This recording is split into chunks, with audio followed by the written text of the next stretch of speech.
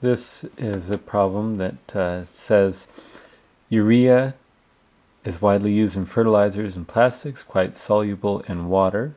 And if you dissolve 9 grams of urea in 10 milliliters of water, what is the vapor pressure of the solution at 24 degrees? And we can assume the density of water is 1 gram per milliliter. Okay, so here we have a solute and a solvent, and we're asking about the vapor pressure of that solution. And when it says vapor pressure of the solution, it's talking about the vapor pressure exerted by the solvent under the solution conditions. Okay, so we have a change in vapor pressure that is going to be happening then when we add the urea to the water.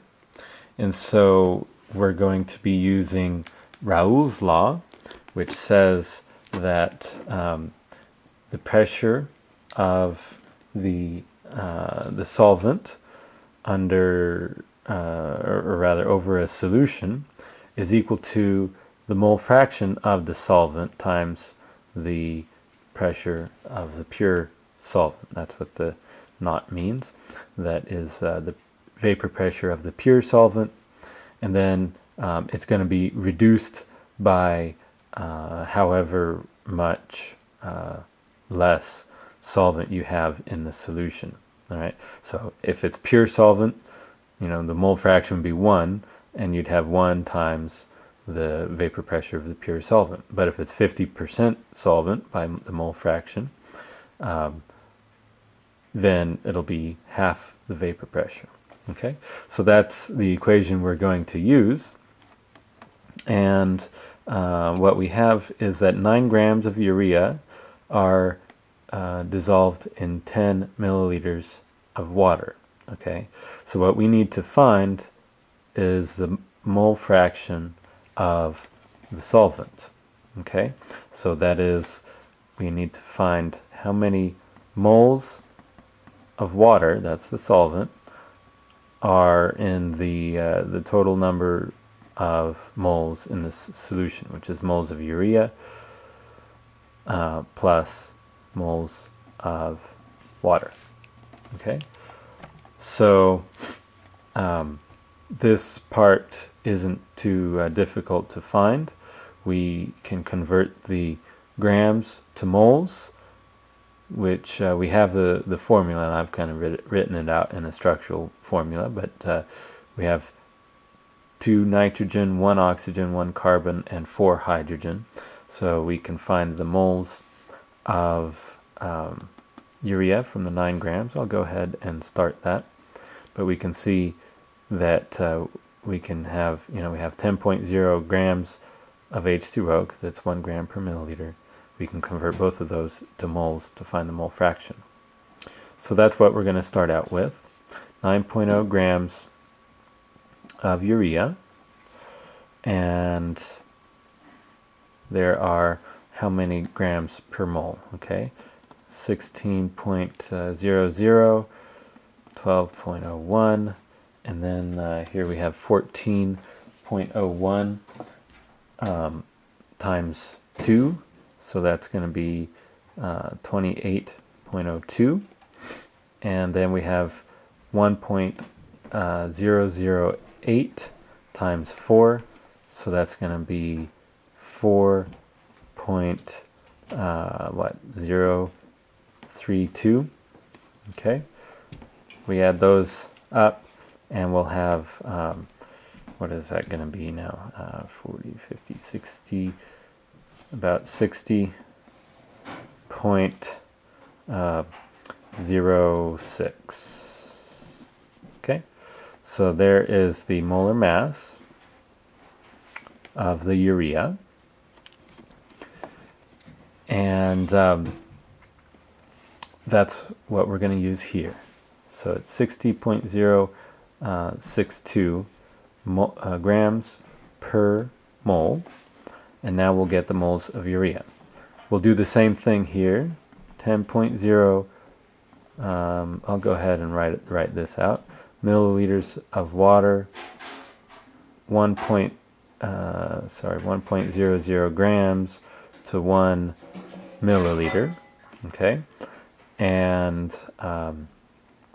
so we'll have grams there,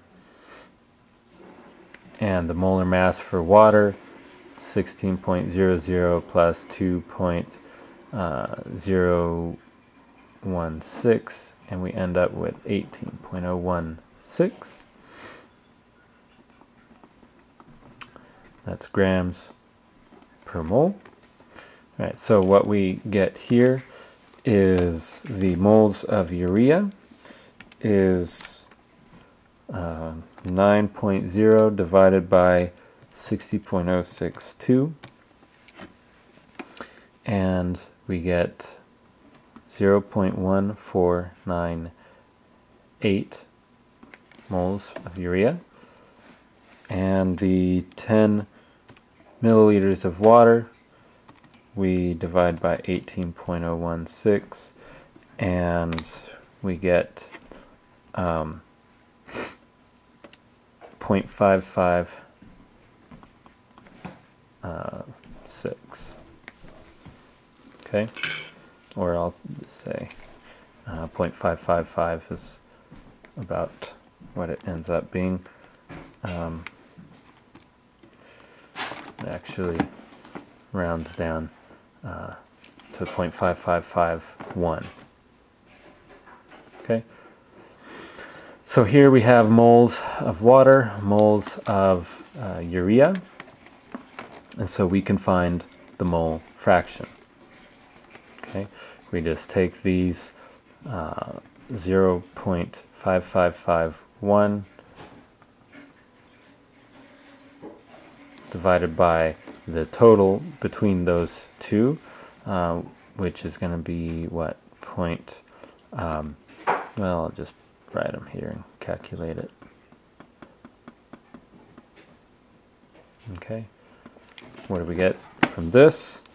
But 0.5551 divided by 0.5551 plus 0.1498, and we get 0.7875. Okay, so that is my mole fraction here. So the only thing I need to find the vapor pressure of the solution, or the pressure exerted by the solvent under the solution conditions, I just lack the vapor pressure of the solvent. Of course, our solvent is water, and so what I need to do to find that is look it up in a table. Okay, so in the textbook there is an appendix that has that information for us, and here we have the vapor pressure of water at various temperatures. The temperature we're interested in is 24 degrees, and so we're looking at this value for the vapor pressure, which is 22.4 torr. Okay, so 22.4 torr, where am I at here, is my vapor pressure here. Okay, of course torr is the same as millimeters of mercury, but we can go ahead and express the result in that same unit. Okay, so 22.4 times 0.7875, and what we end up with is 17.64.